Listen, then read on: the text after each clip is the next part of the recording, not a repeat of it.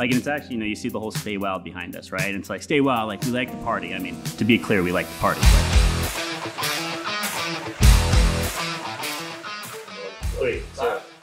Yeah, I got I have a call center in the Philippines. I'm like, what are you talking about? Like, what is that? Like, you mentioned BPO. I'm like, what does that stand for? Like, what does that mean? Walk around the office and there's plastic chairs, and it was quite the and grand. Like, that's obviously not how things are today.